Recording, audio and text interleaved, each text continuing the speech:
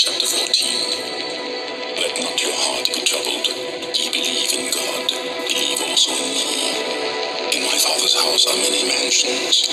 If it were not so, I would have told you. I go to prepare a place for you.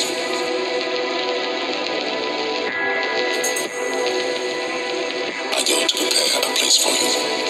And if I go and prepare a place for you, I will come again and receive you unto myself, that where I am, there ye may be also. We're not fighting for riches of this world. We're not fighting for a position in this world. We're not fighting for a plot of land in this world to where we can claim our stake, and have an inheritance with the rest of the world. No, when we get our inheritance, we're going to get everything. The book of Psalms, chapter 16, and verse 11. It says, "Thou wilt show me the path of life." So we're on the path of life.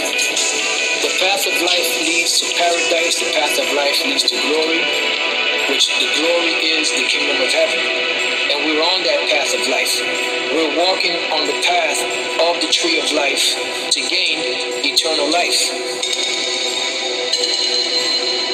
I go to prepare a place for you. And if I go and prepare a place for you, I will come again and receive you unto myself, that where I am, there ye may be also.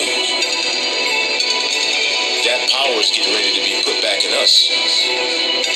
For those who believe and have ears, that power that Yahushua had on the earth, we're going to get that and more.